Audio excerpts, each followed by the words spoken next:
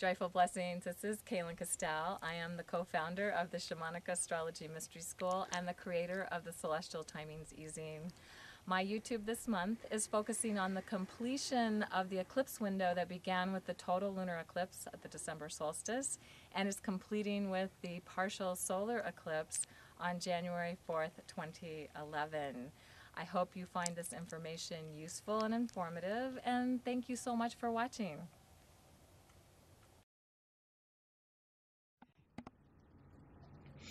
The eclipse window we are exploring began with the December 21st, 2010 total lunar eclipse, and that happened just hours before the December solstice, and it ends with the January 4th, 2011 partial solar eclipse. And one of the things that makes this particular eclipse window unique is that the December total lunar eclipse happened just hours before the December solstice, and when Jeff Chester of the U.S. Naval Observatory inspected a list of eclipses going back 2,000 years for NASA, what he found was that there was only one other lunar eclipse that happened on December 21st, and that was in 1638. Now, in 2011, there will be 4 partial solar eclipses and 2 total lunar eclipses, and this can only happen 6 times in the 21st century. Of course, 2011, it's happening, and then it won't happen again till 2029. Eclipses accelerate change and operate outside the normal rhythm and flow of time. And when we are between eclipses, it can feel like an in-between time or an eclipse cauldron of transformational change. Many people can feel disoriented in an eclipse window as the changes accelerate. Also, the moon will partially cover the sun and make direct contact with the source of light for the earth and the moon. This will be visible over most of Europe, North Africa, and Central Asia. The eclipse will begin around 10:40 p.m. and won't be visible in the Western time zones. Western Europe, in places like Madrid, Paris, London, and Copenhagen, will see the partial eclipse at sunrise.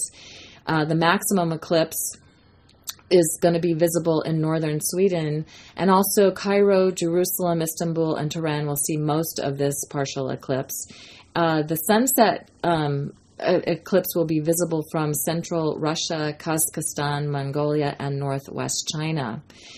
Now, what is also unique about this particular partial solar eclipse is that it's happening on the day when the Earth is at perihelion. That means that the Earth is making its closest approach to the Sun in its annual cycle, and this will further magnify the intensity of this partial solar eclipse.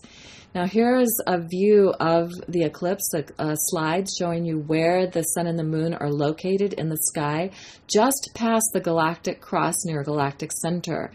And the green line is representing the path the planets follow, or the ecliptic. It's also the plane of the solar system. The blue line represents the galactic equator, or the plane of the galaxy, and where the two cross represents the galactic cross. And this is where the sun is located at the December solstice. Now you see the sun and the moon are just past the galactic cross.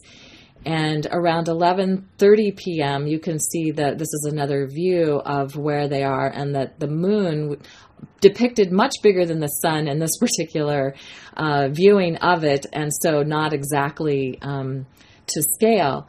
But you can see the moon is beginning to touch the sun in this particular slide.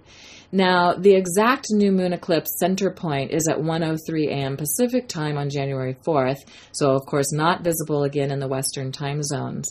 But you can see that the sun and the moon are in a direct line above a fixed star called Nunki.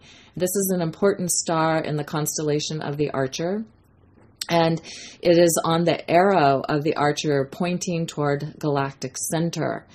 Now, in this slide, you can see that the Nunki marks the vein of the arrow, and it is drawn fully back on the bow, and the Archer is ready to release this arrow into galactic center.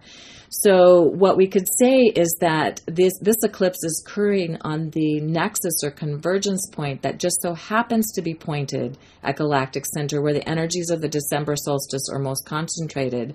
The Archer is ready to release this, and so this eclipse then represents an alchemical concentration of energies aligned with humanity's destiny that's being released to galactic center and transformed and then resent out.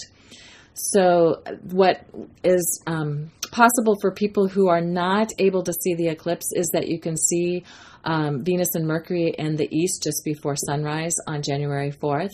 And the last thing I'd like to leave you with are these tables that are showing when the moon will return to 29 degrees Gemini, the December solstice eclipse, total lunar eclipse point, and when the moon is returning to 14 Capricorn, the solar eclipse point. And when the moon crosses these points once each month, it will act as a trigger to further what has been set in motion in this eclipse window. Thank you for watching. I hope you enjoyed this YouTube, and there's more great information on my website, celestialtimings.com, and also on the Shamanic Astrology website, shamanicastrology.com. This is Kaylin Castell, and I'll see you next month.